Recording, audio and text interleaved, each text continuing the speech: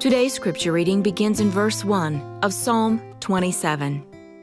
The Lord is my light and my salvation. Whom should I fear? The Lord is the defense of my life. Whom should I dread? When evildoers came upon me to devour my flesh, my adversaries and my enemies, they stumbled and fell. If an army encamps against me, my heart will not fear. If war arises against me, in spite of this, I am confident. I've walked with the Lord for more than 7 decades now, says Dr. Stanley.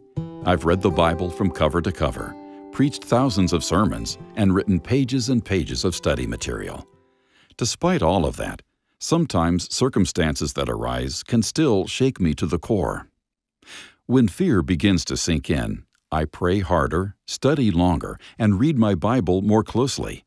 I decided long ago that I would not let apprehension stop me from doing what God calls me to do.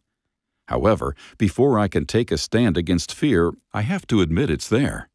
That's the key to conquering feelings of anxiety. I imagine you on occasion may feel frightened too, whether of failure, ridicule, loneliness, or something else entirely. There's no shame in admitting you're afraid.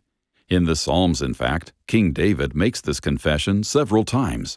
His confessions are often wrapped in prayer, acknowledging the Lord's power over his fears and his enemies, and these are examples we can follow.